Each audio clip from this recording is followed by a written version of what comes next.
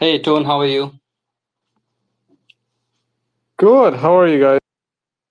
All good, all good. Just enjoying the long weekend and obviously the good weather yesterday in London. It was pretty brilliant, nice sunny weather, and then back to the grey of London today. So, Uh, guys, well, yeah, I'm, go on. I'm in Panama. The weather here has been really good. Usually it's hot, humid, and miserable every day of of the year. But today it's actually nice. Nice, nice. Zach, where are you today?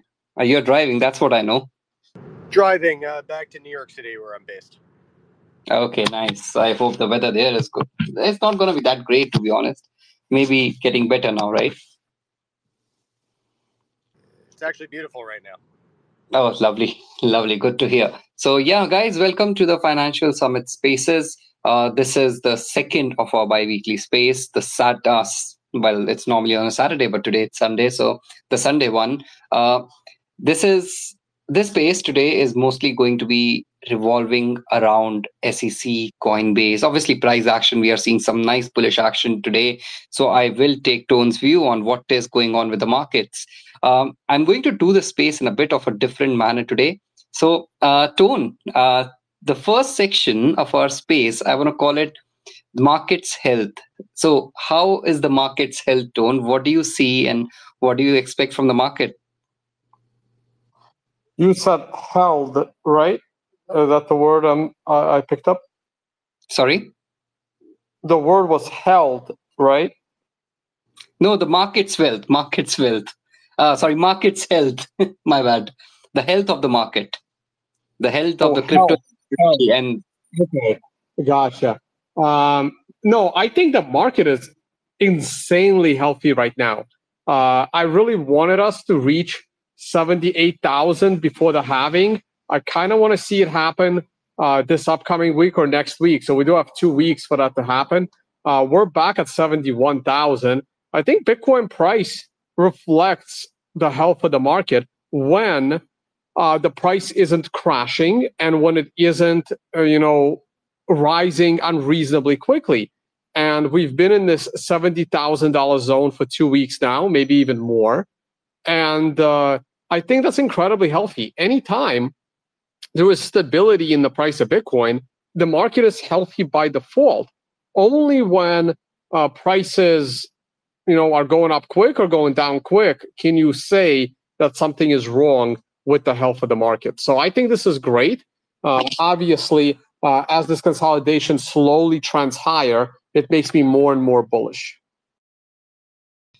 100%. It's looking like Tone, like 69 is the new 40s areas, the 40 area that we had before. Nice consolidation. The level is being bought up every time. So 60 to the 60 range is looking pretty solid in terms of buying power. And with the last space we were discussing this, and I think someone mentioned about this, that at this point of time, with all the selling, I think it was Kapoor when he came onto the space and he said, with all this selling pressure that we right now have, with the bad news coming in for the SEC versus Coinbase, we have like SBF being punished for whatever he has done, 25 years in jail. All these things are happening. All the selling is happening, and the market doesn't want to budge. It's like, yeah, I don't care. It doesn't matter. There's still buying going on. So that's looking pretty nice from all the Well, all the I sides. will, I will say that SBF getting 25 years is a net positive for the market. Now, if SBF got, say, 3 years, which I kind of thought it would be closer to 3 than 25, but if SBF got off light, people would have been a little more upset. People would have been a little. I think the price of Bitcoin could have hindered a little bit because you would assume that there's some kind of an agenda going on, and or SBF has some kind of information on government entities and regulators that gave him this light sentence, or he got some kind of a deal. So the heavy sentence on SBF is actually positive for the market, in my opinion. But I'd like to hear Zach's takes on it. Zach's the lawyer. I honestly think that 25 years is a little too much for his crime. I mean, he wasn't alone in this. Regulators should have known. His partner should have known. Like someone else, like there's way more important people than SBF that were responsible for FTX's, scamming. And SBF got the brunt of it, just like what happened with Bernie Madoff. He wasn't alone in this. I would have rather have SBF do 5 years, but other names that are actually important in the U.S. financial system, get some, maybe not time, but at least something, like get fired or like shown how they were complicit or irresponsible in assisting SBF. So personally, I'm very disappointed with how that situation ended, but I'd like to hear Zach's take. Zach? Yeah, look, I think 25 years is in the realm of reasonable. I agree that's a pretty stiff sentence, but I think SBF had many opportunities to have a different outcome here, not just in terms of his conduct that led him here, right? There were lots of off-ramps, even when things were going bad at Alameda. He didn't need to siphon off customer funds from FTX to gamble away to try and reverse his fortune. After everything collapsed, he could have worked with law enforcement instead of going on this weird publicity tour.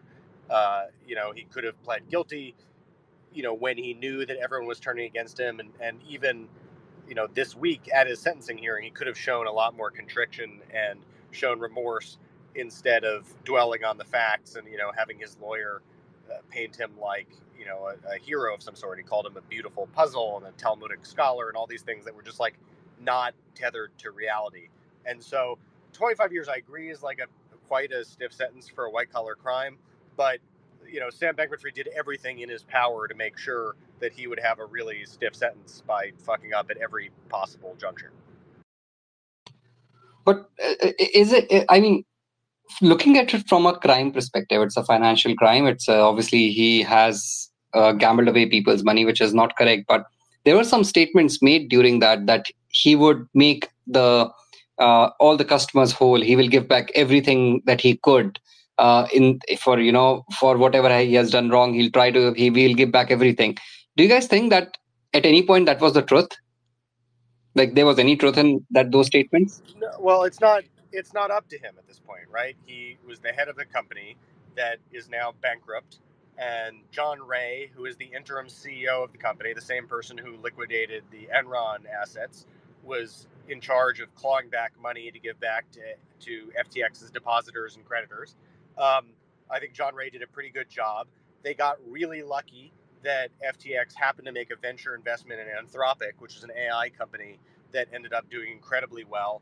And that was a key part of getting investors back their money. If you look at the way the judge dealt with that sentencing, I think Judge Kaplan correctly said, like, look, if you steal money and you take that money to a casino in Vegas and you double it and you give the money back to the person that you stole the money from, that doesn't make it not theft. And I think the same thing is here with the Anthropic investment.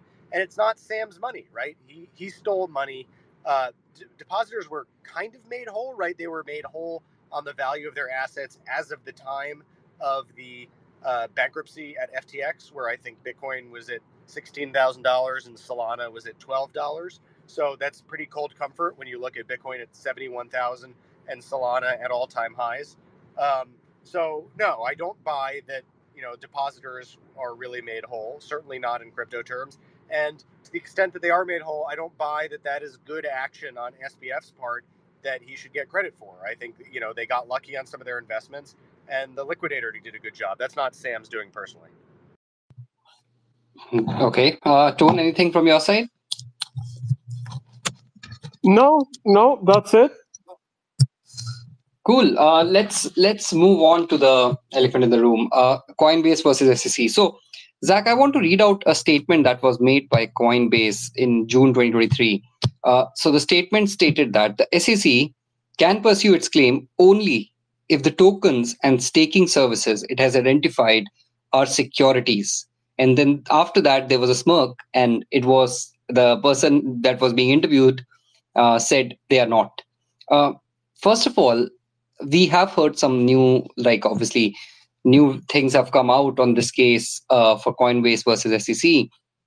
Do you think this statement will be held, like, when the case is going on right now? It was about not even getting it to the court, but it's in the court now. Do you think these are valid statements? And on top of that, do you think this will have any impact on the judgment that is going to come later on?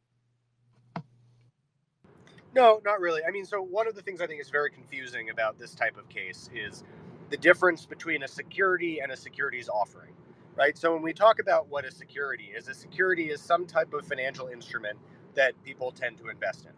And most securities they're securities on purpose. So like the three most famous types of securities, there are sort of equities, right?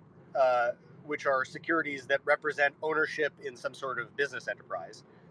Which are securities on purpose. If I buy a share of your company, we all know that's a security, and I get some percentage of dividends from the company. I get some percentage of the company sold. I get rights to vote on what happens to the company. I'm an owner, right? Then the second big type of securities are also securities on purpose. Those are debt securities. That's fixed income, right? We enter into some sort of agreement where I give you money now, and you agree to pay some fixed amount of money back to me over time, some principal plus interest. And debt securities are meant to be securities. There's no question about whether they are. And then the third is like explicit contractual securities. So a stock option, some kind of derivative, which is just, it's not normal debt or equity, but it's some type of financial instrument that we paper up, and it's a contract and security on purpose. None of those are what we're talking about in crypto. In crypto, we're generally talking about this fourth catch-all category of securities offerings called investment contracts. And investment contracts are different because unlike the first three categories we talked about, the assets we're talking about with investment contracts are not securities on purpose, and they're not literally securities at all, right? Investment contracts can apply to commodities, collectibles, actual securities. They can apply to lots of things. And what an investment contract analysis is under the Howey test, it looks at the way an asset, whether or not it is security, is it sold in a way that is legally deemed to be as securities offering and confer SEC jurisdiction. So I think if you're asking, like, are these things that we're talking about, are these tokens, are the staking program, are they literally securities? I think the answer to that is pretty clearly no, but that's not the legal question. The legal question is when someone is buying these tokens on Coinbase's platform, whether they're buying it directly from the person who created the token or whether they're buying it from another person who's holding the token on the secondary market, are the expectations they have when they're buying that token in conjunction with sort of the full set of facts about the marketing materials from the token issuer, what we know about the token's ecosystem, the reasons that someone might buy or sell something, does that all together create a legal situation where, you have, legally speaking, an investment contract and therefore a securities offering? And the judge in the most recent ruling, I'm sure we'll get into greater detail, said, in theory, like, yes, that could be the case, right? It does not, just because you have assets that are not set up as securities and just because they're being sold on the secondary market does not mean that they're not being sold in securities offerings. It does not mean the SEC lacks jurisdiction, which is the biggest ruling from this summary judgment motion. Most of the things went over my head because I am trying to understand all these things apart from trading, and suddenly all these things come into the picture, and I'm like, never studied these things. But we have Joe here who has a lot of understanding about everything that is related to law. We have Zach here who is a lawyer himself and has a lot of understanding of the same. And then we have Tone, who is a veteran in this industry and knows everything about what we want to know.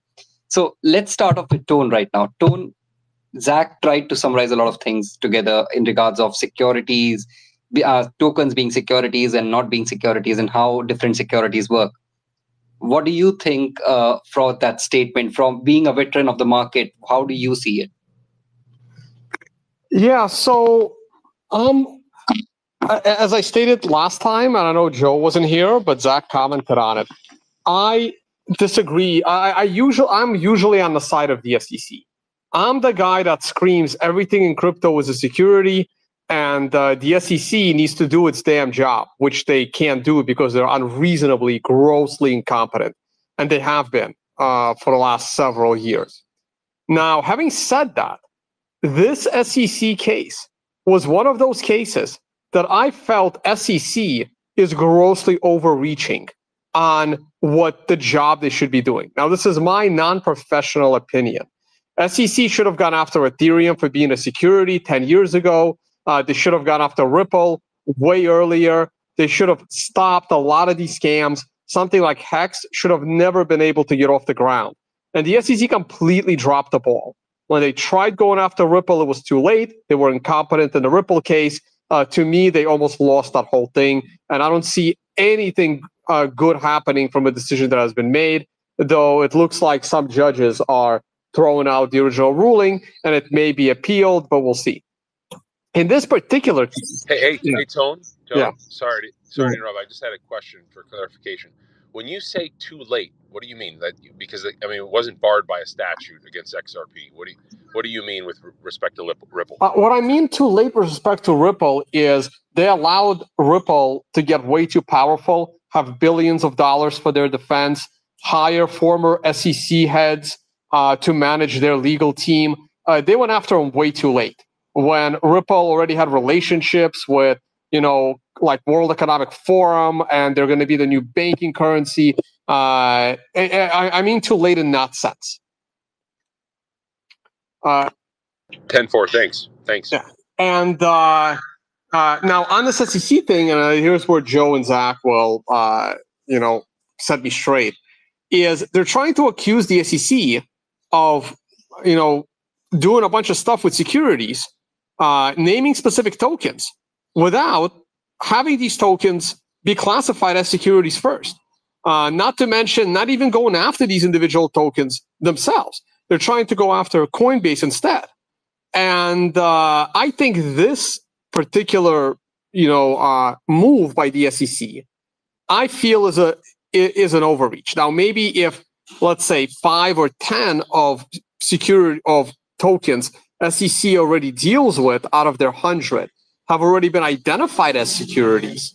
And remember, Ripple was removed from Coinbase, but it looks like Ripple can come back to Coinbase because it's not a security on the secondary market, according to the judge, right? So if the SEC had some kind of, standing here saying, well, we already went after 10 tokens and we were able to prove they're all securities. You had all of these 10 tokens. You have 100 more. So that gives them a little bit of standing, in my view, of going after them. Go ahead. So, Tone, before we move on to more topics, maybe let's talk about this for a little bit. So I think on each of these things, so first on the Ripple case, like, it is definitely an embarrassing loss for the SEC. We talked about this a little bit last time. I think that was just a really bad ruling by the judge. I think that was sort of an anomaly. I think that ruling is to be overturned on appeal, and the Ripple case as it is right now is not going to stand. I think that the SEC is going to pull that one out in the end. But what you're saying about the not involving the token issuers in this case, that's technically true, right? The SEC could have brought individual cases against Solana and Algorand and Polygon and all these tokens they're naming in this case, and some of the bottom of the barrel shitcoins they're going after.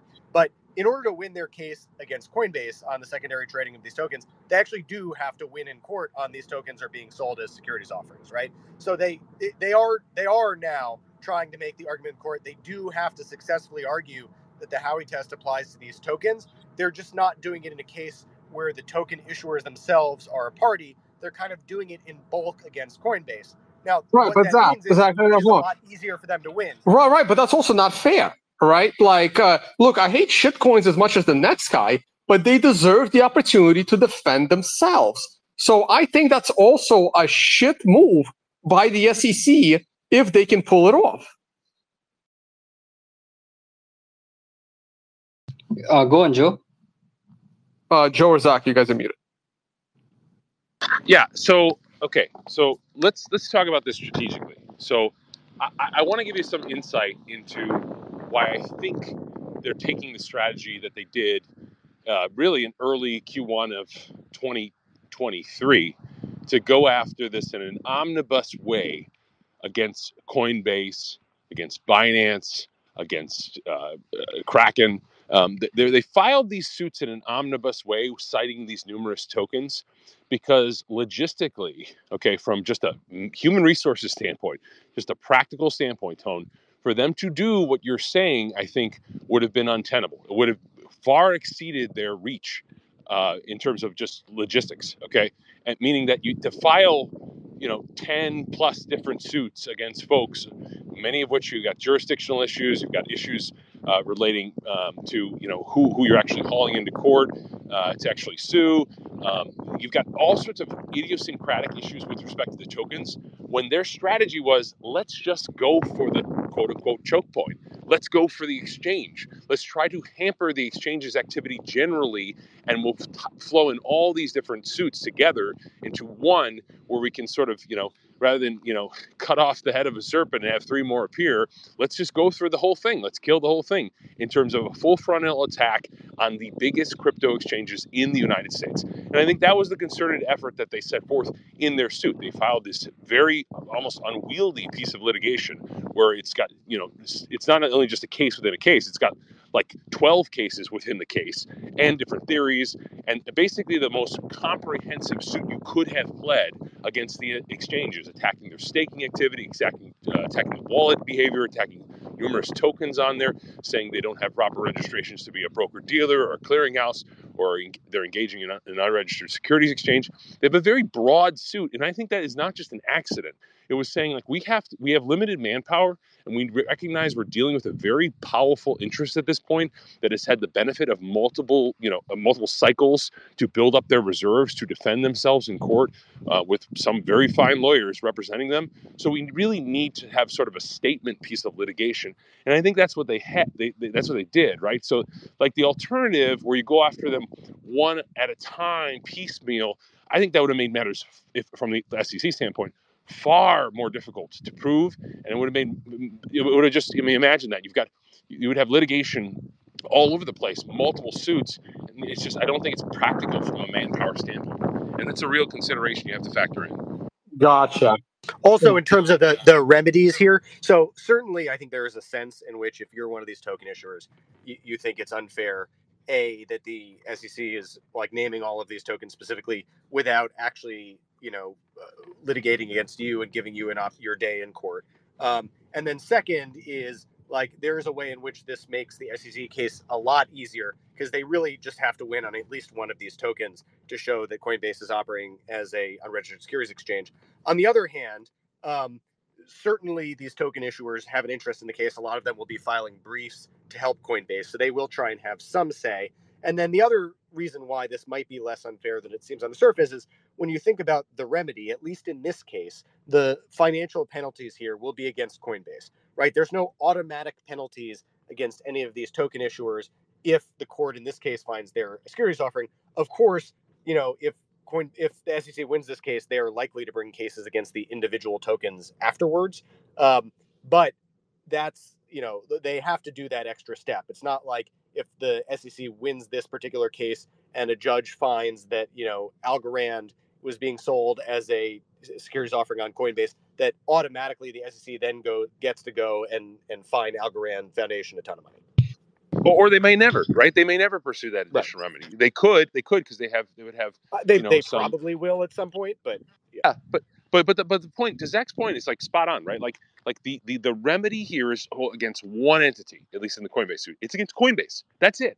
So, like, the notion that like there's going to be some definite remedy from this, and there's no one to defend themselves, they're going to be in the case. They're going to be involved. There's going to be a ton of amicus briefs, and to me, like, I think, the judge, Zach, correct me if I'm wrong, but I thought I remember this judge specifically commented, like, you just need to prove one of these things are security, and that undermines their ability to operate. They're operating an unregistered exchange at that point. I think I remember she specifically commented on that.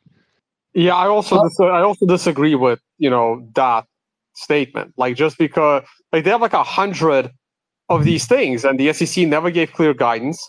And they can't. Right. Okay, so let's talk about that for a second. And identifying one of them as a problem, suddenly the whole business is done. Again, I hate Coinbase and I hate shitcoins, but to me, this is one of those times where the SEC is overreaching. Okay, so let's talk about that for a second.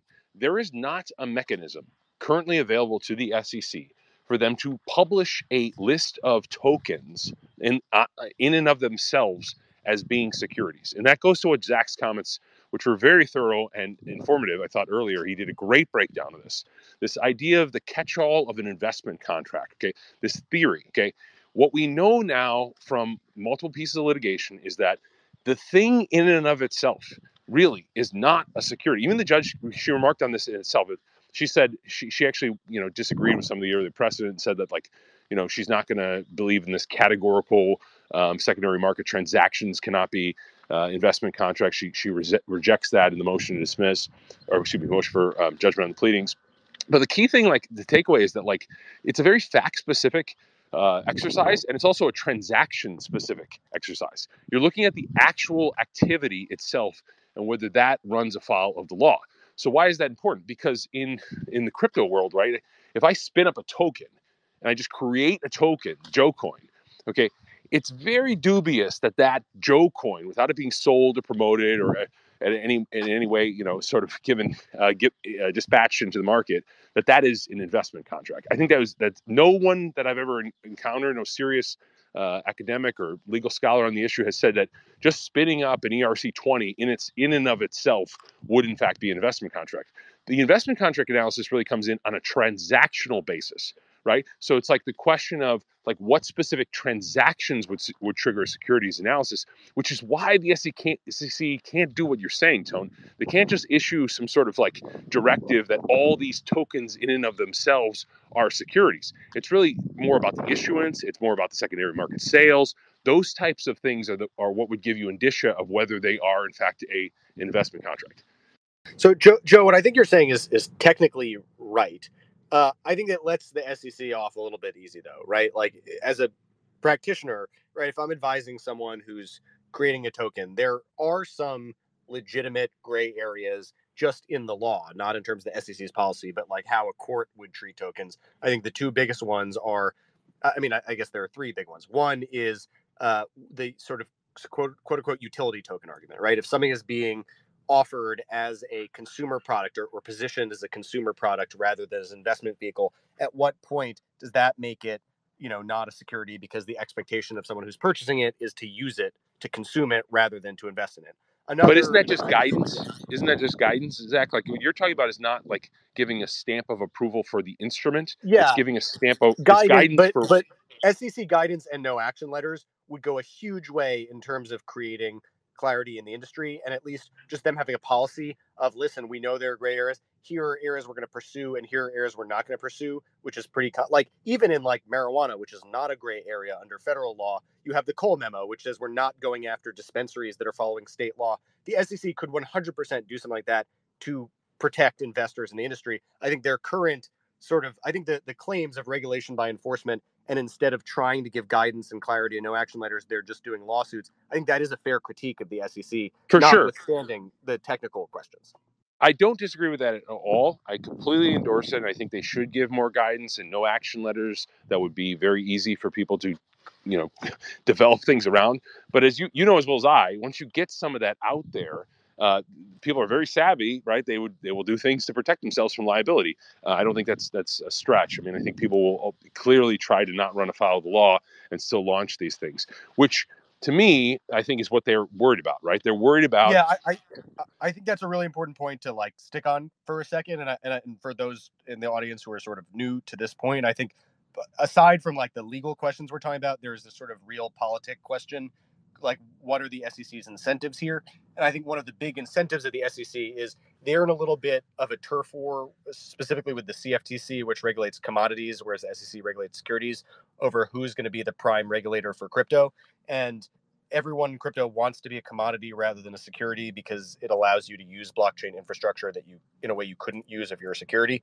And so the SEC is worried if they give some clear guidance, which they kind of should do if they want to support the industry, that creative lawyers and creative developers are just going to innovate right around whatever they say and find a loophole. And then there's going to be SEC compliance coins and SEC compliance. And it's just, they're going to drive a truck through the loophole the SEC creates.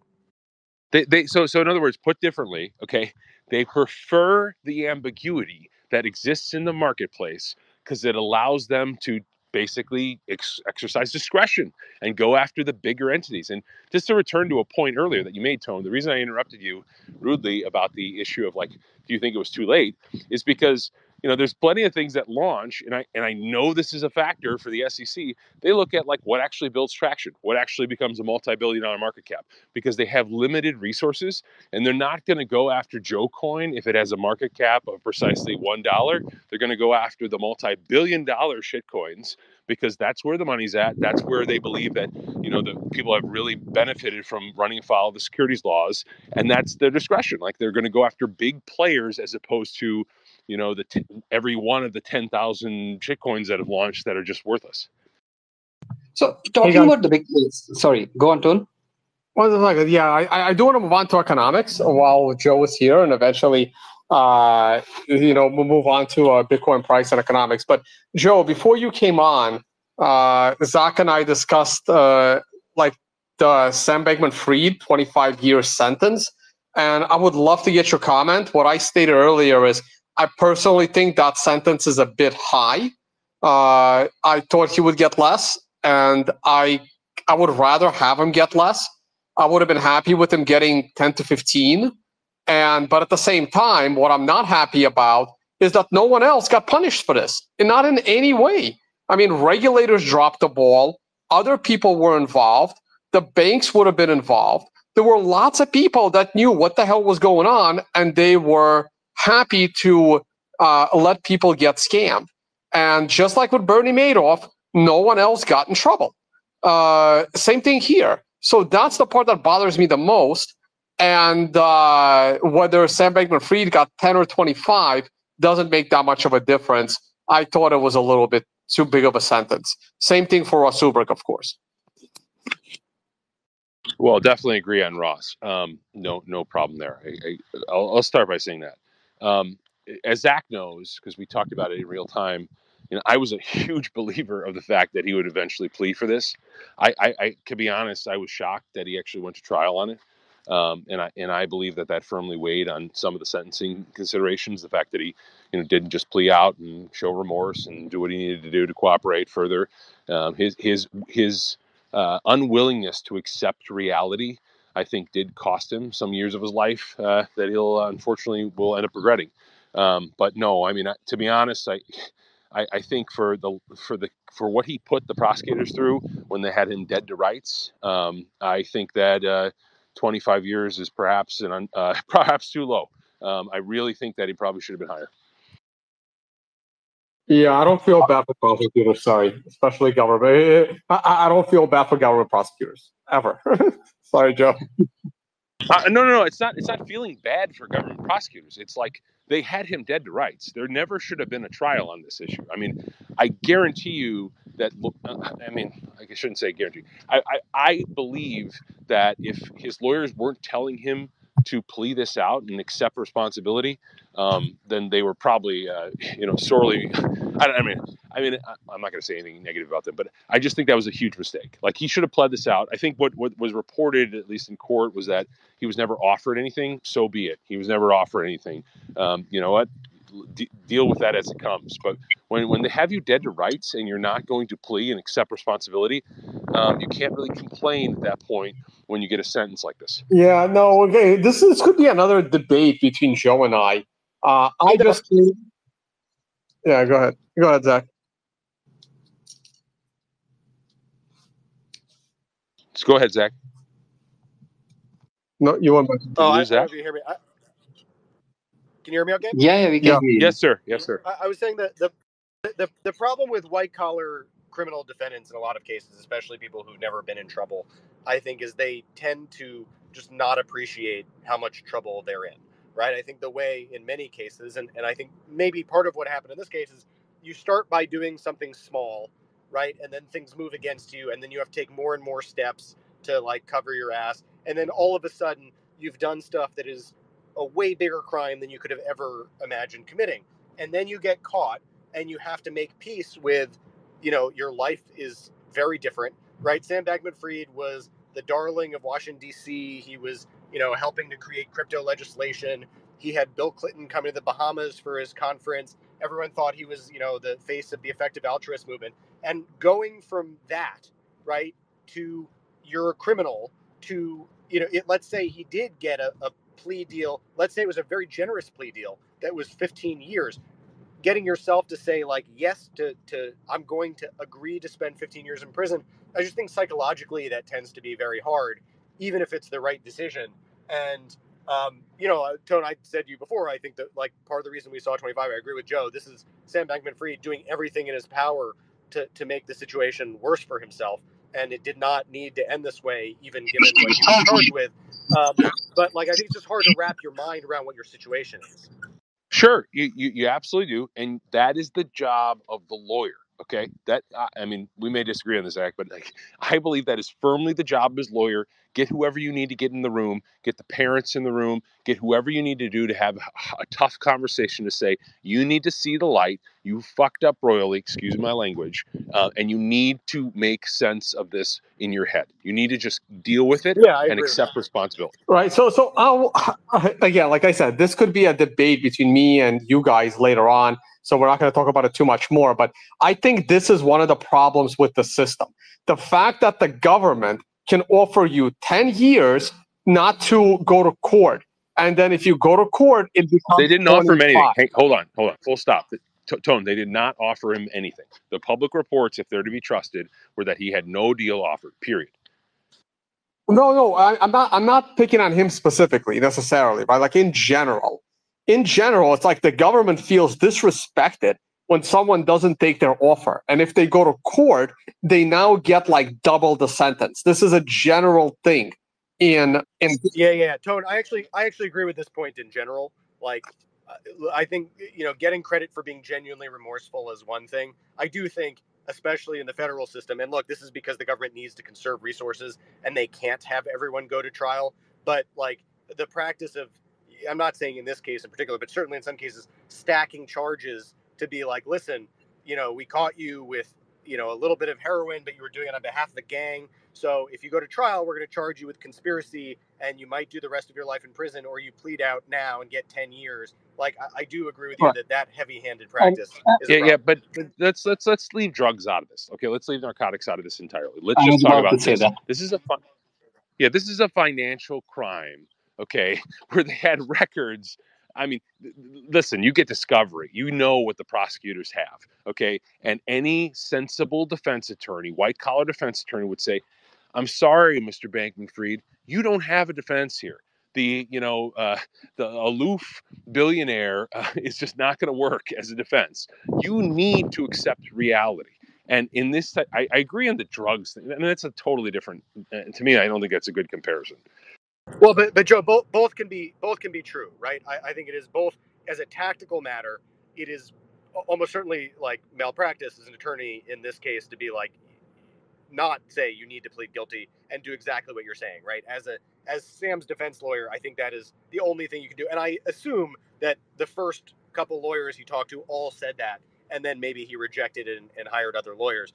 But that's a tactical question. I think that's different than the sort of broader moral question is it good that people get as much credit for pleading guilty as opposed to going to trial that they do? Yeah, and sorry, real quick, Zach, on something that you said about the government not having enough resources. It's the constitutional right of everyone in America to get a trial by their peers of jury. And if the government can't handle taking every single action they bring against a person to trial, then the government has too many laws or they're wasting too much money. No, that's not the issue. They can handle every single case they bring forward. That's not the issue. The issue is, should a credit be issued for cases where the defendant accepts and just pleads out versus, takes the matter to trial and goes the distance? I think it sounds like, from a common man's point of view, it sounds like if you already know that you have made the mistake and we already have the evidence that you have made the mistake, why do you want to waste everyone's time? Exactly. That's perfectly put. That is the whole premise behind why this credit is issued in certain cases. Makes sense. So, guys, a lot of discussions. Any other thing on this specific bit that you guys have discussed? Tone, any questions from you or anyone? Just go off mute, push your question, and then we can carry on. No. I'm good. I'd love to dive into some of the economics. But there's a lot more coming through. If today's space is going to be Tone, me listening, you asking them a lot of questions when you want to challenge them on something, and then Joe and Zach explaining to us what is really happening in this bloody world of SEC. So moving on a bit away from Coinbase, we talked about Ripple, and on March 25th there was a statement that came out that SEC seeks $2 billion in from Ripple Labs. This was the statement that came out. So firstly, Joe or Zach, can you either of you explain that they have lost the case? How can they be seeking money now? So they didn't lose the case, right? So the SEC brought a bunch of claims against Ripple Labs, which is the company that issued the XRP cryptocurrency token, saying they violated the securities laws in a bunch of different ways. And the case, survived this motion to dismiss stage that we just talked about with Coinbase. They went through discovery, and then they had the summary judgment stage, which is where a judge rules after discovery who wins the case. And there was a split decision. The SEC won on some points, and Ripple Labs won on some points. And we talked before about the ruling that seems to apply to secondary markets, which is like the really important part that Ripple Labs won. I expressed my view. I think that was a crappy ruling by the judge that's going to get turned over on appeal. But the SEC did win on primary sales, basically what we'd call private sales or pre-sales or pre-mines that Ripple Labs sold to private investors. And in that instance, the court found that the SEC was right that those were securities offerings, those sales of XRP, and that Ripple Labs did not follow the securities laws with regard to those sales. Now, and that's what they're seeking the $2 billion for. The ironic part is, like, private sales to investors are very easy to follow the securities laws. And like nowadays, the way people sell tokens in the private market or through token warrants or SAFTs or types of agreements that are meant to comply with this U.S. securities laws. And so, like, as a matter of legal precedent for the crypto industry, that part of the ruling actually doesn't matter very much. But Ripple Labs sold tons and tons of XRP to these private investors, and that's why. And those were, I think, indisputably securities offerings. They were not sold to these investors who are going to use it on RippleNet. There were direct statements from Ripple Labs and pitch decks about why these investors should buy it and why it would go up in price based on Ripple's development efforts. So I think at least in those cases, like, there's no reasonable argument that those weren't securities offerings, and it was a lot of Ripple that was sold. And so I don't know why $2 billion would be inappropriate here. Yeah. So the language actually used by Judge Torres is the programmatic sales. Those are the ones that she found not to be an investment contract. And most notably, she cites this blind bid-ask sort of on an exchange, bid-ask transaction on an exchange where you don't know whether you're buying from the company or you're buying from Joe or Zach who's selling their XRP on exchanges. That the programmatic sales somehow is sufficient to negate the securities analysis. But to Zach's point, right, the institutional sales, which is the language used by the court, those were unquestionably investment contracts, and that's what we're talking about here with respect to the penalty. So we'll see how it shakes out. But I think and it's been a while since I looked at it, but I think the institutional sales themselves were in the billions of dollars. So to say that there should be a $2 billion penalty, I don't know if necessarily that's a disproportionate remedy. So keeping on that point of institutional sales. Now, okay, fine. They will fine XRP for conducting these sales. What about the private investors? Will they also have any legal? They'll be legally bound in some way as well. When you say private investors, yeah. you mean, I think, people buying it on the secondary market? Not really. Coinbase or no, people who are buying from XRP, like the sales that XRP might have conducted initially, from what you said, from what I at least understood, is that there are two types of buying that one can do. Is one from exchanges where you have blind ask and bid, and the other one is the institutional where XRP is raising money for something and offering Ripple is raising money for something and offering XRP as a way to redeem their profits in future, which kind of, as a common person, I just called it a security similar to a bond, similar to a stock. So yeah, there we are.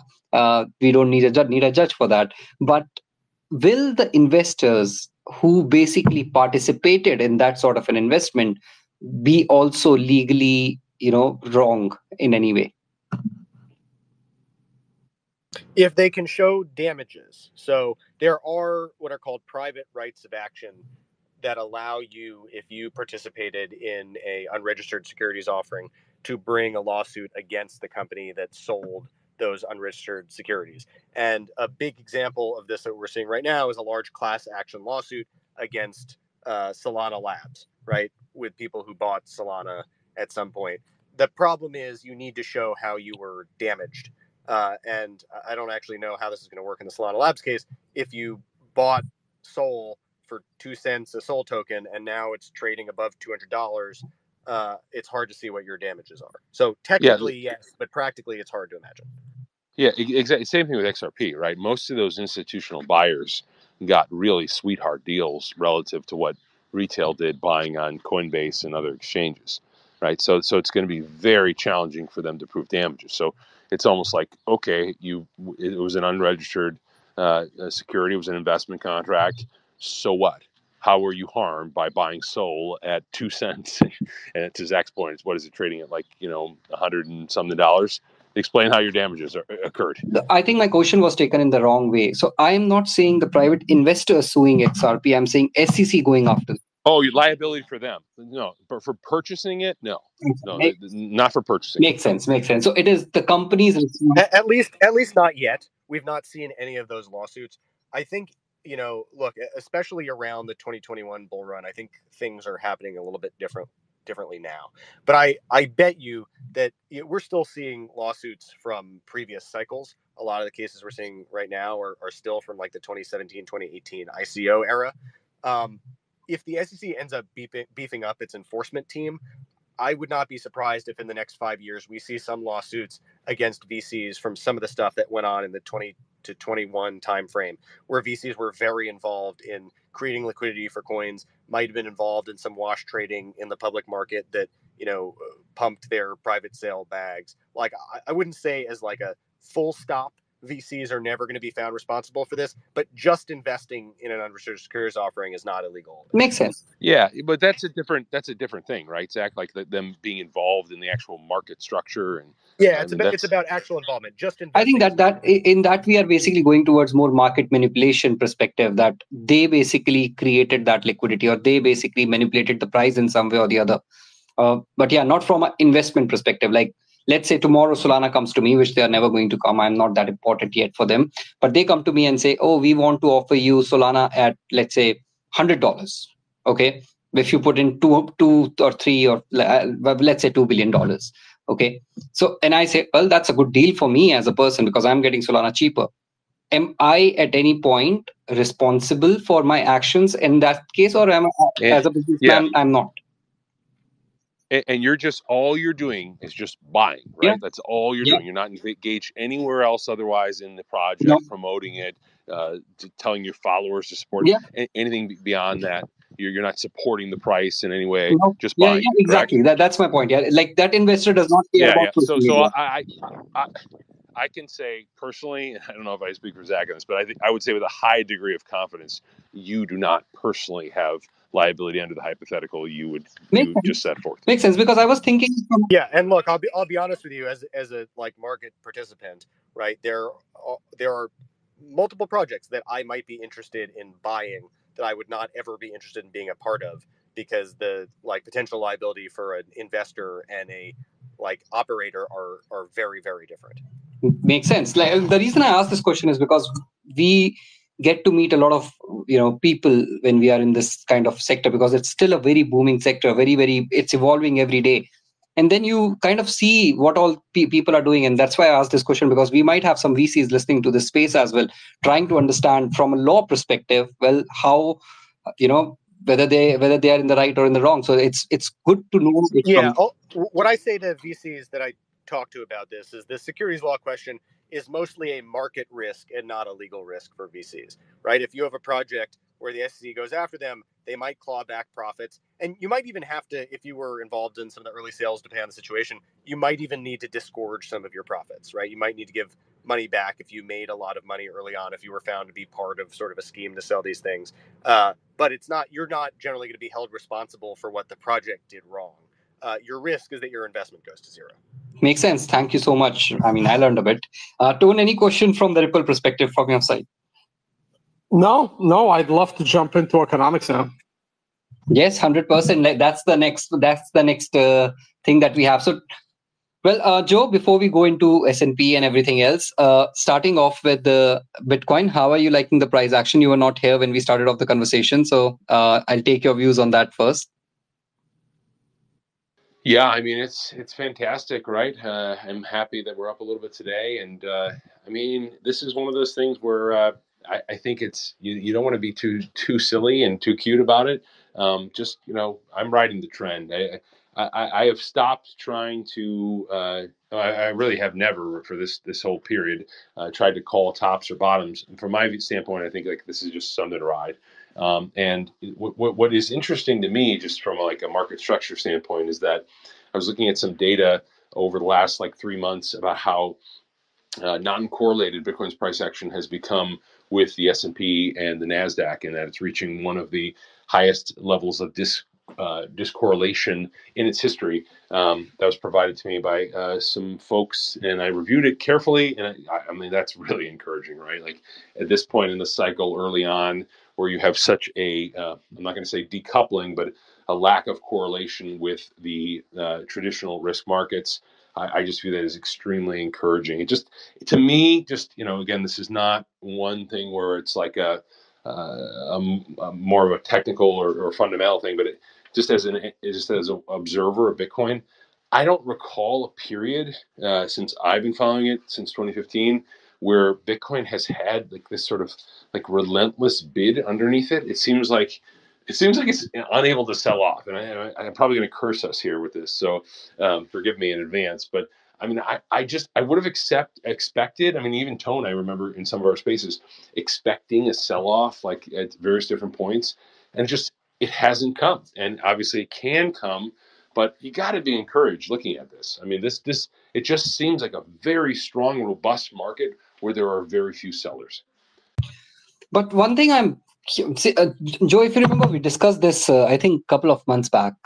Then we were having a chat, and you and I were having this conversation about the markets not being in, correlation right now, and maybe BTC will catch up. And it happened. That's very good for us. But I still feel that we are still not in correlation. I still feel that there is an upper range of at least 20%, which Tone said at the start of the space that he still feels that 78,000 could be reached before halving. And for me, it's a 16% mark, which will take us to around 81,000, 82,000 area, which I feel will be reached before we see the real correction happen, that is pre-post halving correction. So Tone, are you thinking like the same way? Like, because my thinking in this aspect is that the market will catch up to S&P. So S&P 500 has gone up around, I think, if I'm not mistaken, around 10% from its all-time high until this point. That is $5,300 at this point of time. And Bitcoin has not gone up that much. And I mean, I'm also doubling the number for the percentage move of S&P compared to Bitcoin. So whatever S&P goes up, I double that, and that's how I'm seeing that correlation happen, like 1:2 correlation. So are you looking at it from a similar perspective, or your thesis is something different, Tone? No, I'm definitely not looking at it from that perspective. The percentage that the S&P is above its all-time high, to me, is kind of irrelevant. When Bitcoin breaks out above 73, I think it can go up very, very quickly, like just the concept of FOMO. And what usually happens is, it goes up and then it crashes down for a day. Joe, we did have a couple of corrections in the last, 3-4 weeks. Those corrections have just been very short on time. They were big. But Tone, don't you think that's significant? The fact that you get to me, it's a leverage flush, right? Like, isn't that a leverage flush that gets bought up really quickly? It's almost an inorganic correction. Yeah. Sure. Well, sure. It just happens really quick. I mean, that could be good for some people's positions that are, like, for example, the longer term holders. This is great. They don't have enough time to really fear and panic and sell. But for the short-term leverage guys, that's a disaster, right? They also don't have time to think and get out of those positions before they, wipe out their accounts. So it was just a different type of correction. Like we were corrected like 15% in like a day the other day, like a month ago or something, and that's bad. I think something happened. Something crashed. I forgot what it was. I already forgot the Coinbase, reason for it. What happened? Coinbase crashed. No, not Coinbase crashed. Sorry, the Coinbase lawsuit came out. We were like, Yeah, the lawsuit. We were telegramming back and forth. Yeah. The lawsuit you thought triggered a little bit of a sell, but it was like a $4,000 sell-off. I mean, Right. it was right, kind of de minimis. Right. That's what I mean. Like they're not like big corrections, but it happened at the worst time. Like Bitcoin was literally breaking out up into all-time highs. Like so, yes, it only fell 4%, but if that news didn't come out, I think we would have gone to 78 like that week. I mean, it was just ready for that basically a short squeeze if there's anybody still short. But I think it's ready for one of those one more time. And my price target before the halving is between 78 and 92,000. And the middle of that zone is 84,000. So anything, if it gets to 90, that's great. But if it does get to 90, I will definitely be looking for a significant pullback. But more realistically, 78 to 84. Yeah, that sounds about a sensible range for like if we are looking for a correction. I mean, it might just start pumping. And as I can't pronounce your name, Whale Gal Team says this host is going to get cooked, or this host will continue to get smoked trying to time Bitcoin. Yeah, man, trust me, it's so tough. I don't know where to book for profits. Teach me. I really want to learn that. So we have Doctor One of One has a question. Yeah. Go on. So all-time high, the significance of that, more or less. If we look at Bitcoin all-time high, so what? Big deal, right? Oh, the S&P 500 at an all-time high, so what? Big deal. It's not just individual all-time highs that matters. It's multiple all-time highs happening at the same time. You're gonna make money with an all-time high. I mean, that's the whole point. But what happens when everything all times highs and everybody makes money? Then Well, everybody doesn't make Everybody money doesn't make if they're short, right? Or no, everybody doesn't make money if they've bought into a bearish narrative and they're positioned for a crash or economic collapse or the great financial crisis 2.0. And there is a ton of capital. I know just anecdotally, I talk to people about looking for a pullback, looking for a correction, waiting to buy the dip, right? And the market doesn't give you, in my experience, I don't think the market gives you that when you've got so many people out there just frustrated, shaking their fist at the air saying this market doesn't make sense. Right. There's more money sitting in bonds than in stocks. And stocks continue to make all-time highs, and bonds have been going down for years. And bonds got lucky with the interest rates crashing due to the COVID lockdowns. Otherwise, the bond market would have been on the decline for like 6 straight years now. And only the bond market rise because rates crashed with the lockdowns. That kind of benefited the bond market. And right, the stock market, the gold market, Bitcoin market, they're all rising against the dollar. I mean, real estate, I'm assuming, is close to an all-time high. Probably not there because the interest rate went up a bit. And these are assets that go against the devaluing U.S. dollar. Now, the U.S. dollar is still very, very strong against other fiat currencies. But when it comes to more tangible assets, they're crushing the U.S. dollar, and they will continue to do so.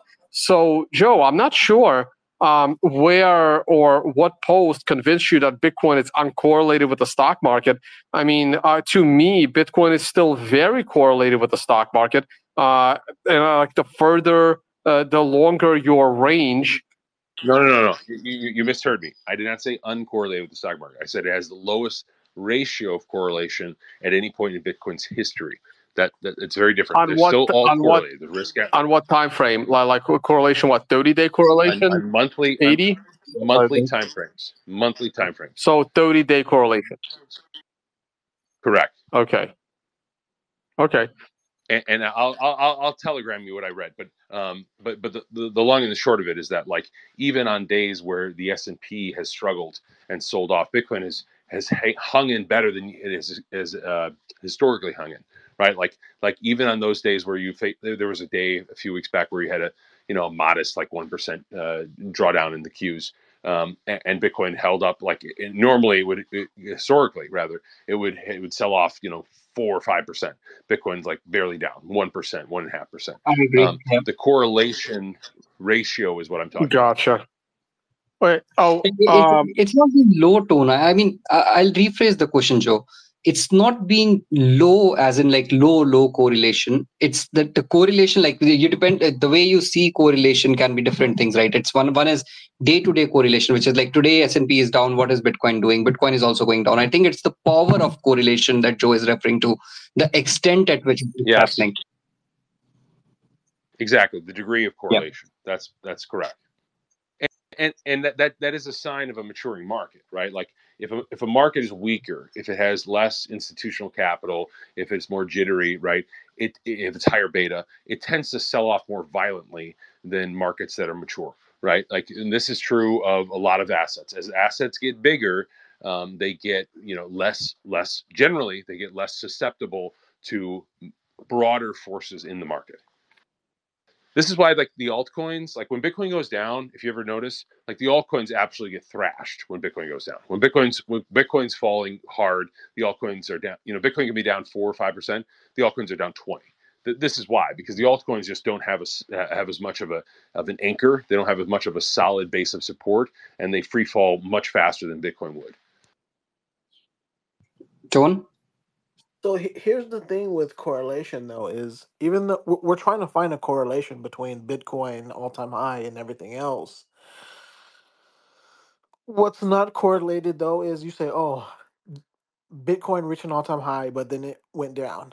The S&P was correlated to that because the S&P reached an all-time high, but then it went down, and they're both down in the red right now. So they're correlated. You could, assume that correlation. But if you look at the Nvidia stock, it has nothing to do with whether or not Bitcoin and the S&P are correlated or not. So even if Nvidia stock was correlated to Bitcoin and the S&P 500, there's going to be another stock that nobody's even paying attention to. So, there's thousands of stocks, there's thousands of cryptocurrencies. I mean, is there any other stock besides? I didn't really see a question there. It's more of a statement. And so, like Nvidia, yeah, how do you explain Nvidia's growth in reaching an all-time high? Every single asset in the world has its own path of speculation. In general, Nvidia drives the S&P 500. They're going to be correlated, and they're very correlated. The leader of an index is very correlated to the index, and some penny stock or some shitcoin is completely uncorrelated to the index. So this is just like you put out statements that are quasi accurate, but quasi aren't really saying anything. So I don't really know how to comment. Let's just move on for a second. But I want to point out one thing. Okay, constantly the argument from the bears that you've heard. Can you hear me? I think Joe got a phone call. Well, okay. Yeah, go on. An argument from the bear is I'm not going to get into Nvidia because Nvidia's stock price isn't correlated to the market. Meaning, the only reason no one gets into a stock for correlation purposes. That doesn't happen. People invest in a single asset for the purposes of speculation and them thinking they know more about that asset than the general public. Now, correlation is just something that we keep an eye on, but no one invests into anything based on a correlation chart. It's just an interesting thing to discuss every now and then, and it's not So that important. my question I though want is to share why one. did the Nvidia Oh, stock reach an let Joe all-time go. high? Let Joe go.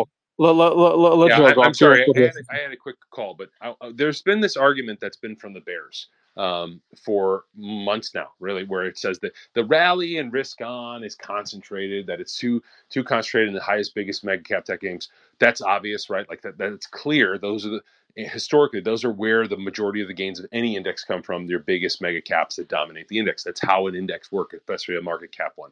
But I'll borrow one point that and I'll share with you that I heard on a recent podcast with Jason Shapiro that he pointed out that I think is spot on, is that, look, the telltale sign you're in a full-blown bull market in risk assets is looking overseas at the Nikkei, okay?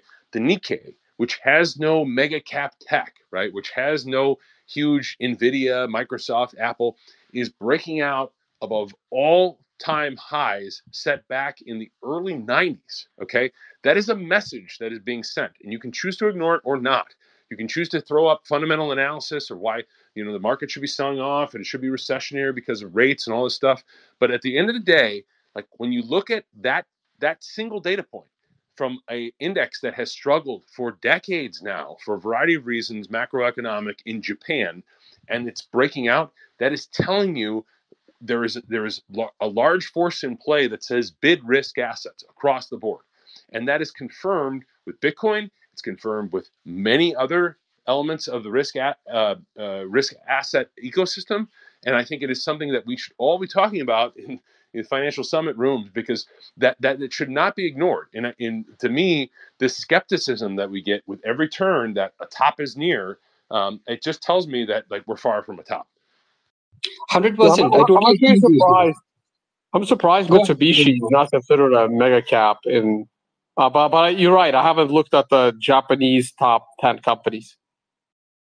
No, Tone, I think the point, Joe, I totally agree with your point. Like all across the board, all the markets are outperforming. And I think this is one of those bull markets. And I think it's to do with most bull markets. When you do not expect the markets to perform really well, that's when they just surprise you and they just start performing. And people just keep waiting for that dip. And that dip is what kind of stops them from making money or being part of the market at that point of time. That's a bull run when the market does not wait for you. Right. DR, is there your question, if you have one? Yes, I have a question, but I also have the answer to the question. So the question is, why is Nvidia stock at an all-time high? The Well, the answer, Nvidia stock I mean, is. I'm sorry, like if you have to ask that question, no, I the point I that I'm think trying to I make think is there's a that problem. I think there's a problem no, with no, the no, no, no. question, because the The answer is point that either. I mean, no, I know the I'm answer. trying to figure out your point So because I I'm know getting a little I know the frustrated with answer. your comments and questions. Okay, I know the answer. The answer is because Nvidia created new technology, new hardware, groundbreaking computer chips that nobody else has ever been able to create. So they, No, that's not the answer. due to That is not the innovate, answer. yes, it is. It has absolutely nothing to do with what NVIDIA has invented. Why is MicroStrategy going to be the highest company? They didn't invent anything. The answer is because speculators believe that NVIDIA is still a good investment, and that's why the stock is going up, regardless of what NVIDIA actually did or didn't. Well, So the answer if to you your look at question, Nvidia's DR, let me. Just to be if clear, you NVIDIA doubled its revenue from last year, right? It doubled its revenue. Like the notion that like, oh, it's just a mystery why NVIDIA is doing well is just beyond me. so it's Yeah. So if you look at let me Nvidia. Wait, summarize hold this on. thing. I need to DR, finish real quick. wait a second. Let me summarize this for you. The reason a stock price goes up or down, there's only one reason. Somebody wants to buy and somebody wants to sell. The buyers are more, the sellers are less. A stock price is stock price's correlation with the market is only that much. A company can outperform everyone, but if people do not want to buy their stocks, the price will not go up because the market only reacts to buyers and sellers. right?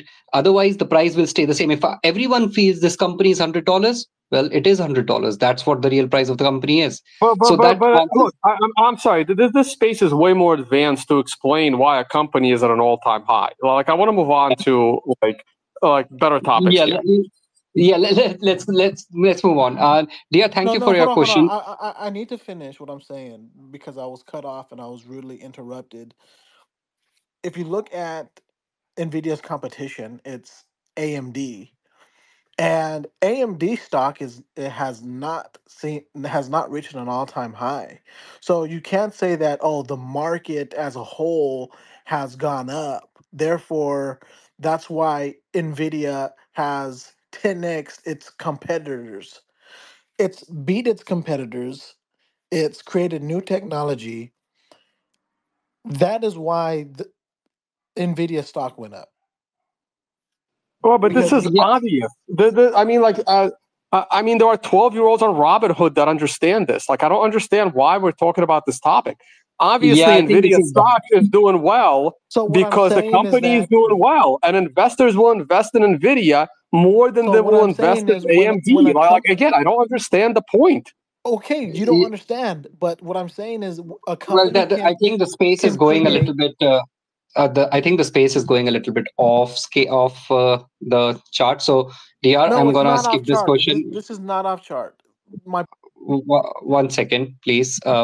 It's going a little bit off direction. Well, I have a set of topics that need to be covered in the coming few minutes as well. So I'll take this question. I'll reply to you whatever answer you require. We'll ask the team to reply to you in that answer in a personal message. But obviously, there are 120 people or 220 people listening to us right now, and they need to carry on. So yeah, let's stop it there. Thanks a lot for your question. If you want to ask one last question, go ahead. Otherwise, I don't want to entertain this topic anymore. I guess not. Cool. Okay. So carrying on, Tone. So Tone, I said, You had to unmute, right? Everyone was muted, so he couldn't answer yeah. you even if he Yeah, wanted to. I'm But sorry I had to do that. There was a lot of back and forth going on. So look, he dropped off, but I'm sorry, like everything that person said, like it was like random points that are either too obvious or make no sense.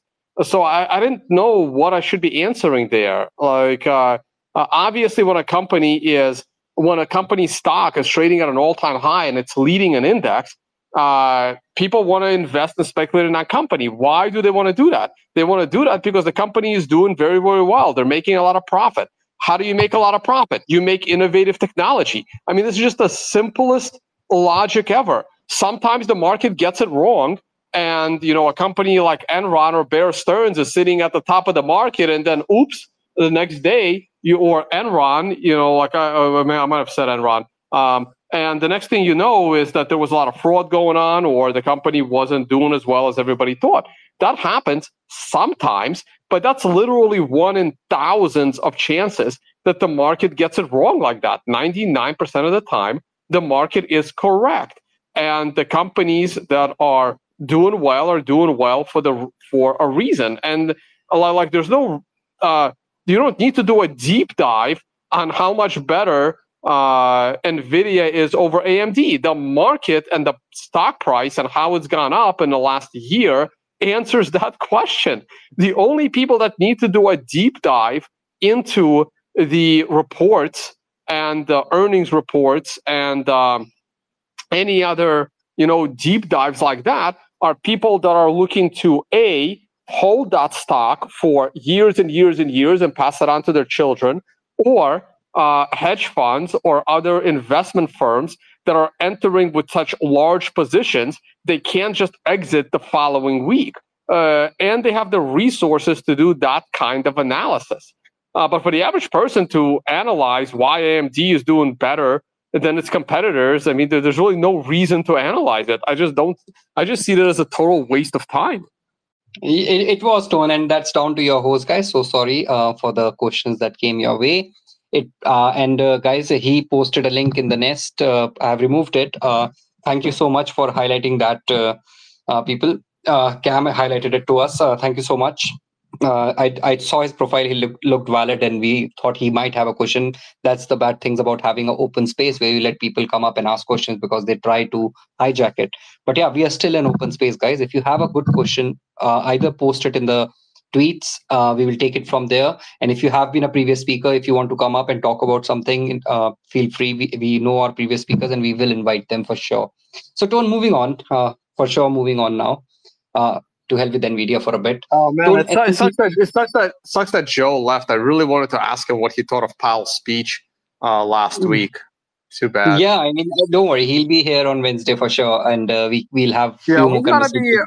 We gotta be super selective on who we bring up here to like speak. People need to ask like if they can't ask good questions in reply to the space in the bottom right hand corner. I'm really starting to like 80% of the people that we bring up here are not productive, to say the least. Yeah, I agree. But that's how we are different. I mean, people will start understanding. And now I'll try to keep a track of people who have come before so that we can have good questions coming through, not what we just had. So moving on, Tone, we have the unemployment numbers coming out next week. Another indication for Fed to decide whether they want to keep the rates the same or to start cutting them. S&P 500 is closing a very, very strong month. I mean, this monthly candle looks amazing from whatever perspective you see.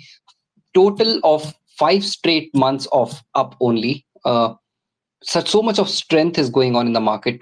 Are you starting to expect some sort of a correction in the market in terms of S&P 500? Because I am. Just to give you my point of view, I am expecting a correction now. I'm not. Absolutely not. Especially with Powell saying he may lower rates 3 times. Absolutely not. I don't see any reason why I would be fearful right now in the market. It would have to drop first, and then I would expect a bigger correction. I continue to be a big bull in the market. I've been a big bull in the market, and I see no reason why it would stop. Clearly, there is still a lot of money in the system. Try to go get a nice restaurant on a Friday night. It's almost impossible. I don't know how people are affording these $100, $200 steaks, but I can't get a seat sometimes unless I make a reservation a few days before. Like I see a couple of you, like Winston is here. Just mentioned like a new sauna place opened up in Manhattan. And we went there, checked it out. That's the one that has like Bitcoin mining that powers some of the heat there. I'm still skeptical on that claim, but whatever. It's a brand new place, just opened. It's nice. It's not cheap. And you can't even go there anymore without a reservation. And the place is huge. You can fit like over 100 or 200 people, and you can't even walk in. That's how much demand there is for this thing.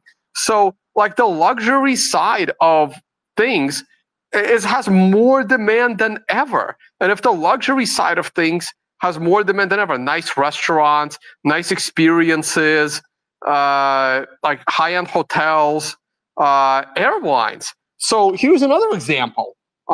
Last time I flew to Dubai was in October. Okay. Now the pandemic's already been over. So I flew to Dubai in October, same airline, same flight, basically, but in October. What I normally do is, and I kind of discovered it on that flight, I booked an economy class flight to Dubai one way, I don't know, about $800, $700 one way, because I always fly one way because I never know where I'm going to next. And $700 economy. Now, the business class upgrade at the time that I was buying the ticket was like maybe $3,000. But as time gets closer to my flight and they have a lot of empty seats in business, the price of that upgrade drops. I was able to get a business class upgrade for $500. Okay. That's what they do. They drop the price with like a week to go because they have a lot of seats. So they might as well take $500 to $1,000 for the same seat they were trying to sell for like $3,000. So, and the same thing happened on my flight home, by the way. Same thing happened on my flight home, like 2 weeks later, early November or something like that, early to mid-November. That was during a financial summit, by the way. You were there. Now, Yes. I did the same exact thing right now. I'm flying to Dubai in April. So this is now 6 months later. I booked my economy flight for $600 or $700. And initially there were like half the business class was open. And those prices were like $3,000. I'm like, okay, I'll wait. I'll probably get it for under $1,000. Then like 2 weeks ago, the price was actually up to 5,000, but there were still a bunch of seats. I'm like, all right, not good. I don't really want to pay 5,000 for a business class upgrade, but I also don't want to sit in economy for 14 hours straight either. Now, my flight is in 2 weeks. I just checked this morning, and there's only 3 seats left in business, and the price is now $12,000. So literally, people have money. I'm going to get stuck in economy because I got greedy, didn't want to pay the $3,000. Now it's $12,000 for that same seat. And those 3 seats are going to get sold at $12,000. It is 6 months later. I don't know if more people are flying to Dubai in April than last October. I don't see a big difference here. Not much has changed, but clearly people have money.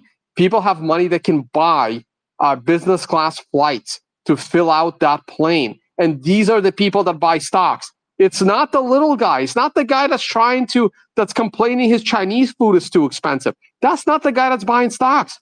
It's the guy that can afford that business class flight. It's the guy that can afford $100 steak. And this luxury market is booming. It's absolutely booming. So yes, I expect stocks to go significantly higher. Well, talking of luxury, guys, if you haven't visited our website, do visit thefinancialsummit.com. Financialsummit.com. Basically, sorry, I'm learning. I'm getting better at this. So, guys, Financial Summit is going to be held from March 16 to March 21st, 2025 in Maldives. Tone has already shared the lovely villas that are available for the next Financial Summit, and I'm going to be bribing him as much as I can to get the villa which is right on top of the ocean. It's going to be a great event where you'll get to meet a lot of different people, traders, nutritionists, physical experts, even doctors, hedge fund managers, VCs. A lot of different people will come through to the event at that point of time. So if you haven't signed up, please do visit the website. We are still running an early bird offer in which you get the best, you get the first upgrade as part of booking your slot. So yeah, please do feel free to go there. So Tone, moving on from this and going a bit towards, wow, I forgot. Sorry. Oh yeah, by the way, I was about to say last December I did the same thing, Tone. I was traveling from Cape Town back to UK, and I got an upgrade for $300, 300 pounds. So yeah, that was fun. Did you say Cape Town, South Africa? Yeah, I was in Cape Town. Wow. Yeah, I like Cape Town. Yeah, that's a long flight. That's a series. That's like a 12-hour flight for you. Yes, it is. It was lovely though. It was lovely time to be there in December. Lovely weather. And I guarantee you do that today, you're not getting that upgrade. Okay. Yeah, and I'll always go and ask on the. I basically do it on the day. I go and ask them how much is it for an upgrade if there is one, and they tell me the price, and then I'm like, does it make sense or not? So yeah, it depends on what you get, I guess. Most likely not anymore. Yeah. So moving on to, so obviously S&P is going to go up, NASDAQ is going to go up. What are you expecting from unemployment rates? How do you see them coming out? I think they're going to be strong. I think the unemployment rate's going to come in fairly strong. But again, a strong low unemployment is good for the government and their re-election campaign. But a strong employment is will prevent Powell from lowering the rate. So the government wants it both ways. I mean, the government want people to have jobs. They don't want massive unemployment unless it's a really evil government that wants to be more tyrannical. But in general, the government wants their people to be employed, and they want lower interest rates. But the reason they want lower interest rates is because they're printing money like no tomorrow. They're not going to have it both ways. And I don't think they're going to try to lower unemployment. I mean, they're bringing in a lot of illegals into the U.S. that could potentially lower unemployment, but it's not doing it. It's just not. And I think employment is going to stay strong, and Powell will have a tough time lowering the rate. Yeah, well, okay, makes sense. I am of the same boat. Now, I basically was thinking a bit different, if you remember, a couple of months back, but I think I'm learning from you. That's good. That's good for me. Toon, there's a question for you from LipTech. I think you know him because he calls you a buddy, so for sure you know him. Question is, what's your verdict about the way the Bitcoin cycle is going to run this time? I think that's what he wants to say. I will add a little bit to this question.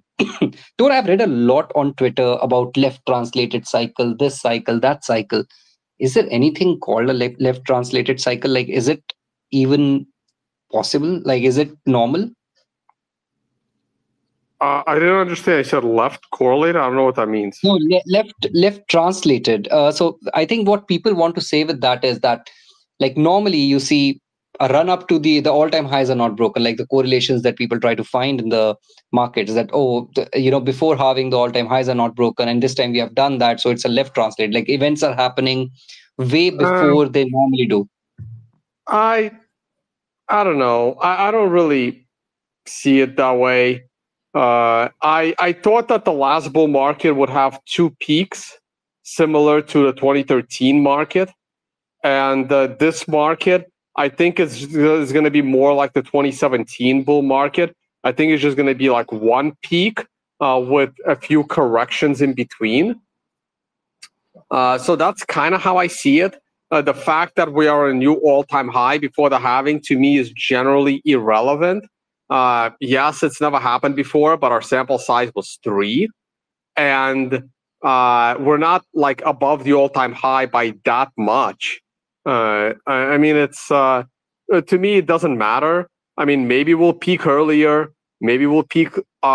Maybe we'll go up slower and peak later. To me, these are just kind of minor things in general. So I'm just looking for at least 104, somewhere between 125 and 150. As long as we double from here one more time, I believe we had a decent bull market. I'm not going to say it was a great bull market, but for me, the minimum targets of this bull market before it ends, whether the bull market ends in 6 months or in 18 months, my minimum target for the bull market is a doubling from here. And if we can triple or quadruple from here, even better. And there's always two things to a market. There's price and there's time. Now, I already specified my time of the bull market. My time for this bull market is between 6 months from now and 18 months from now. And my price targets for this bull market is between 1 doubling and like 5 doublings, right? So it's between, say, 150,000 all the way up to $350,000. Those are my price targets and those are my time targets. So it's very unlikely we're going to go past our time target and still be rising. And the worst case scenario for a long time target of 18 months and the lowest price target of 150K, that can happen. The opposite could also be true. We can have the highest price target inside the lowest time target, right? We can go to $250,000 within 6 months. I think that's unlikely, but that's equally as unlikely as going up for the next 18 months and only reaching 150. So the answer is somewhere in between. We will top somewhere in between. We will likely top prior than 18 months from now. And we will likely top somewhere between 150 and $250,000. So let's see how that goes. And as time passes, we can be clearer on these targets. Toon, I do agree with that point, but obviously it's a wide target and I'm not asking you for a target. Trust me. I mean, I know trading this much that everyone's target is different and everyone has a different approach to finding it. So for everyone listening to this space, this range that Toon is saying of the higher levels, do not come back to my space and tell me that he said that, because what he's trying to tell you guys right now is that there are two things for a market: time and price. And both of them have to be taken together and seen where we are at what point of time, right? So, Tone, the last topic of the day, it is a bit political, but I think it's getting more and more relevant now. Putin had a few comments that he made in the last week in regards of NATO. And slowly, steadily, I think this whole war, even though not physically, totally physically, there's no such attacks or anything as such, and I hope there are never, but slowly, steadily, at least via press, this war is coming towards the West. What are your views on that, and how do you see this whole thing progressing? I didn't want to bring that topic onto the financial summit space, but you are my lone information about these things, so I really wanted to ask you. Yeah, so I'm actually going to stay away from answering the question directly because my personal YouTube channel now covers this topic more and more. I want to talk about it from the economic perspective. And from the economic perspective, countries that are going to align with the BRICS, and I'm going to say the importance of the BRICS in order right now are probably still China, even though I'm almost tempted to put Russia ahead. And I can explain my reasons for saying why Russia is the top dog in the BRICS, even over China. But it's definitely Russia, China, and India is a very close third. Not a distant third, but a close third. And I have my reasons for saying Russia is right now the leader in the BRICS. And the reason why Russia is the leader in the BRICS, not because their economy is better than China's, is because Russia stood up to the big bully in the world, being the United States. And China has not proven anything in regards to their military. And perhaps China will need to, show some teeth with their military in order to be the top dog, because it's clear that China's economy is way better than Russia's. But Russia's economy is growing incredibly quickly. And countries that are aligning with Russia and China, if you align with Russia, you align with China and India. It's almost impossible to align with only Russia or only China. So when I say a country is aligning with Russia, it is like saying they're aligning with Russia, China, India, and Brazil. Okay?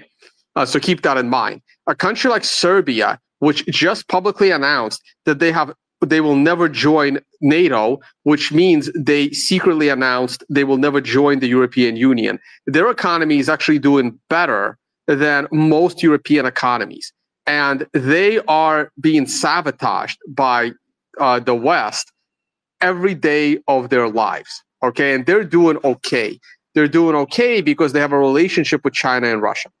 Now, Argentina is going in the opposite direction. Argentina has decided to snub Russia, China, Brazil, and India and doesn't want to do business with them. So while Argentina may benefit from, firing 75% of their government employees and significantly lowering their, government waste, that kind of policy could potentially create a revolution in Argentina, especially when Argentina is not putting their country on a good economic path for those people to have more jobs. Because if you are aligning with Europe and America, your country is in for a total disaster. You can look at Ukraine as a more recent example, and Israel as well. I think Israel is in serious trouble, especially economically. I'm not sure how they're functioning because half their population is now in the military, and the other, well, not half, but 20% of their productive capacity of creating good economic environment is in the military, went into the military, and the other 20% left the country altogether because of the conflict. So how is Israel going to now compete in the economic marketplace? I'm not sure. But we're gonna all find out. Probably the United States will be paying their bills just like they've been paying Ukrainian bills. So again, if Russia goes to full-blown war against NATO, that could be trouble for Russia because once again, only so many Russian productive males can go into the military versus contributing to the economics of the country. So there is, a fine line there. Russia has also lost a lot of young males, and I'm mostly focused on males here because of a war situation. I mean, it's if someone wants to get offended by that, that's fine. I'm also going to focus on males in terms of taking the risk, starting new companies, being an entrepreneur, hiring people. That is also predominantly dominated by males, especially in Eastern countries like Russia. So Russia lost a lot of young productive males because they didn't want to be conscripted into the army. Are they going to come back to Russia? I'm not sure. I think a lot of them have, found nice life in countries like Georgia and Kazakhstan, Republic of Georgia, Kazakhstan. Many went to Argentina. There are a few other countries. A lot went to Thailand and especially Phuket. Many went to Dubai. Those with money that have the highest productive capacity. So a lot of them left. Will they be coming back? I'm not sure, but Russia needs to do everything in their power to try and get them back. Because if they can get them back, then Russia could become an economic powerhouse. So from the perspective of global economics, Russia is taking the lead here, and more countries will be open towards Russia because their ability to stand up to the bully, while at the same time a little cautious, like, is the war going to get out of hand? Now, I believe, don't hold me to this, but I believe after the terrorist attacks in Moscow, where over 100 people were killed, Russia is going to make a case that Ukraine had a lot to do with that terrorist attack. And if I'm not sure if they announced it yet because I'm still confused. That's why I'm not sure. Russia might have declared war on Ukraine, which they have not done yet. If Russia has declared war on Ukraine, or if they are going to declare war on Ukraine, based on the fact that they have now declared war, they can now escalate how much more damage they can do to Ukraine. People that thought that Russia was aggressive to Ukraine back when they were calling it a special military operation is about to lose their fucking shit. Okay? Because now that Russia has declared war or about to declare war, they now have in their doctrines green light to destroy Ukrainian infrastructure. And you're seeing it right now. The electric grid, the water supply. They can even go after the satellite system above Ukraine. They don't care if it's Elon Musk's satellites or whatever. Okay? So will that escalate the entire conflict? I don't know.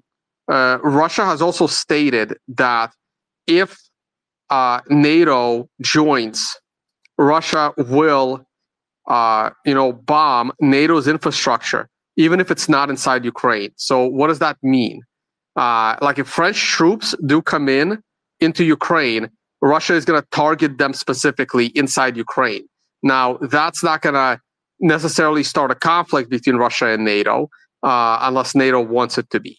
However, if the West sends F-16 fighter jets, and the reason why Russia is not happy with the sending of F-16 fighter jets is because F-16 fighter jets are nuclear capable. What Russia is going to do is, well, you won't be able to land those fighter jets inside Ukraine. Russia will have already bombed every single airstrip inside the border of Ukraine. So the only way an F-16 jet would be able to take off and land, or if it finds a way to take off from Ukraine, by the time that jet's coming back an hour later, that airstrip will be completely destroyed by a hypersonic missile from Russia or from one of its submarines, or it doesn't matter. It will be, that airstrip will be completely destroyed because Russia will see on satellite where the F-16 took off from, and they will bomb that airstrip within minutes after that jet takes off.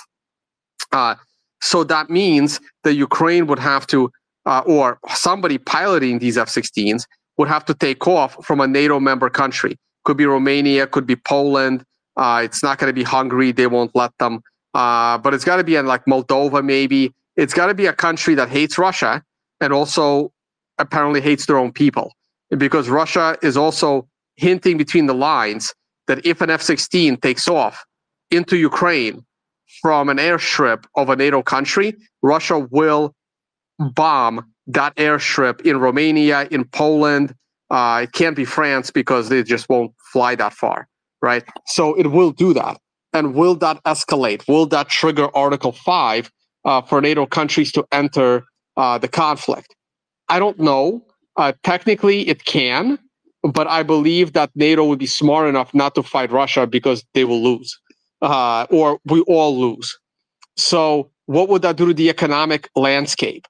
Well, if Russia decides to target an airstrip in a NATO nation, that could cause a lot of panic in Russia and economically as well, because people will now fear that the outright war between NATO and Russia has started. So it's really, really smart not to send the F-16s, and it's also smart of France not to send their troops in, but the West might do it anyway. Again, from an economic perspective, this is also bad for Europe. If Russia targets and bombs an airstrip in Poland or Romania or Bulgaria, though Bulgaria has somewhat, stayed quiet on this one, then once again, everyone in Europe is going to be scared that Europe is about to enter a full-blown war. And what's going to happen to all the wealth and all the money in Europe? All those people are going to send their money out of Europe. Where is that money going to go? It's not going to go to Russia. It's not going to go to China. It's not going to go to India. It's going to go to one and only one place, the American stock market. And maybe the American bond market, but probably not. It's going to go into real estate. It's going to go into gold. It's going to go into Bitcoin. It's going to go everywhere other than stay in Europe. And it's not going to go to Africa, that's for damn sure. It's not going to go to the Middle East. So the United States markets are incredibly bullish based on what's happening in Europe. I see Mel has her hand up. Vish, you want to say anything else before Mel goes on what I said? And otherwise, then we'll hand it off to Mel. No, I just want. No. I mean, Mel, you can go on. I just wanted to say the only one thing I wanted to say is when have politicians been smart? So yeah, I'm packing my bags here in London, off to maybe somewhere in Indonesia, but I think China will attack that. So yeah, I don't know where I'm gonna go. Not lately. You guys are actually pretty safe in London. I mean, you've had about 8 prime ministers in the last 6 months, but and only 1 or 2 of them were incredibly dumb that wanted to get Ukraine into this mess. But considering you have your own mess of getting rid of your latest prime minister and replacing him with another one, I think the UK is going to be a little too preoccupied to join this mess for now. Thank God. But if Keir Starmer gets in, which would be very unfortunate, he might put you on the wrong path. Yeah, I mean, I don't care what they do with their country. Go on, Mel. While you guys finish this up, make Viking Go a speaker. He would like to ask a question. Yeah, Mel. I tried to make him. I can't find him right now, but he has asked this question. So, Tone, his question is: he has a bet with Adam whether BTC will hit 100K before the halving block or at the time of the halving block being mined. So he just wants your opinion. That's it. Yeah, I did not agree with Adam when he made that bet. I did not think Bitcoin would break 100K by the halving. And I think you're good on your bet. But, Adam Back has got a lot of resources. If Bitcoin is close to 80K, Adam can make some phone calls to some good friends of his to push that price over the top. So don't hold it past him, and we would all benefit, except unfortunately you. Cool. Mel, you wanted to add something on the Russia topic? No, and I'm kidding, of course. I was just helping you out in the watching the chat and making sure. I didn't know if you saw his question or not. Yeah, no. I was looking at his chat. It's just that with the experience we had today with one of our listeners to come up on the space, I'm just a bit skeptical in inviting anyone else. So I didn't know whether Vikingo was one of our old speakers or old listeners or not. So that's why I just didn't invite. So you'll sorry, know. Vikingo. I'll let me make do a shout sure out that real quick. they're good. You know, I know the good ones too, so you're safe with me. Yeah, thanks, Mel. Yeah, I want to do Thank you. I'm going to the El Salvador having party. I'm going to be there on Wednesday. I'll be there for about 3-4 days.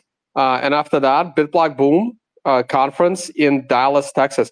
If anyone is listening to this and you are currently located in Austin and you plan to come down to El Salvador from Austin, can you please DM me and reach out to me? My poker chips are in Austin, and I would love for someone to pick them up and bring them to El Salvador.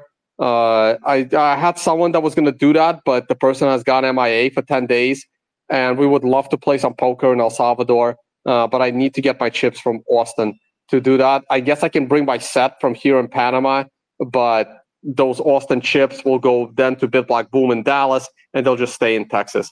So that would be awesome if someone could I think I help me can out make on that that. happen for you. All right, yeah, that'd be great. We gotta we gotta do this like the next day or two. Like I'd like them because like a person is holding them, and then we have to reach out to that person as well. So yeah, if you know anyone that is gonna fly from Austin to El Salvador next week, let's connect. Guys, one thing if you don't know about Tone, I mean, we might have some new listeners who have not followed Tone for forever. I doubt that will be the case, but he has only 3 things in his life. Okay. One is Bitcoin. Number 2 is traveling.